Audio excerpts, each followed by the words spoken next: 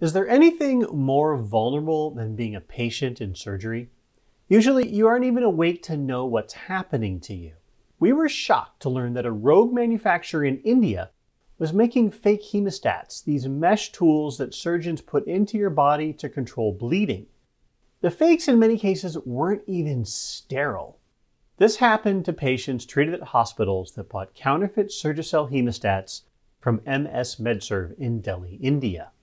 The case started when the legitimate manufacturer Ethicon got complaints from the University of Kentucky Medical Center about defective Surgicel products.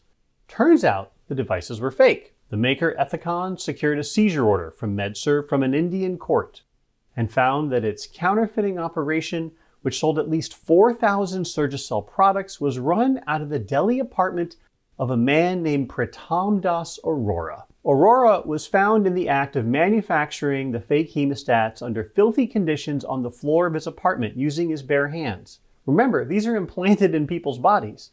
A federal judge has awarded Ethicon an $18 million judgment and is one of the many victories for the new breed of attorneys that have been fighting counterfeit drugs and devices as outside counsel, using techniques like trademark infringement to shut down counterfeiters. The judge even noted that Arora had been caught doing this same thing in 2011 and labeled him, quote, a recidivist counterfeit manufacturer. If you'd like to learn more about how attorneys are using trademark law to shut down counterfeiters, check out our coverage of the nationwide fake HIV medicine ring at this URL on our website.